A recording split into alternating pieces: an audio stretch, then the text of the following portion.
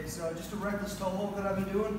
All I'm going to do, it's the same idea. I'm coming in, I'm attacking. I could be going for all kinds of different entries, but in this case, I'm attacking on this. I can't get in on it, so all I'm going to do, I'm going to put my hand, just turn a little bit so you can see.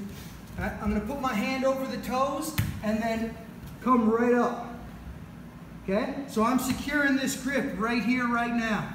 All right, and then all I'm going to do is just drive back to my back.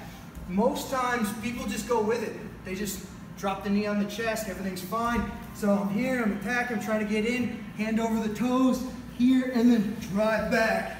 Okay, right now, I'm securing the toe hold already. I'm going to keep pressuring it in. I'm throwing my leg up over the top and finish it. Okay, the leg over the top is just for safety.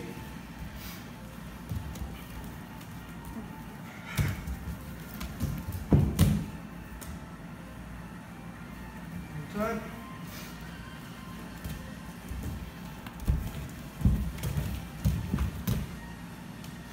Okay, right here, boom. I can put the leg here, throw it through, throw it on the inside, and then switch it up. Options are there.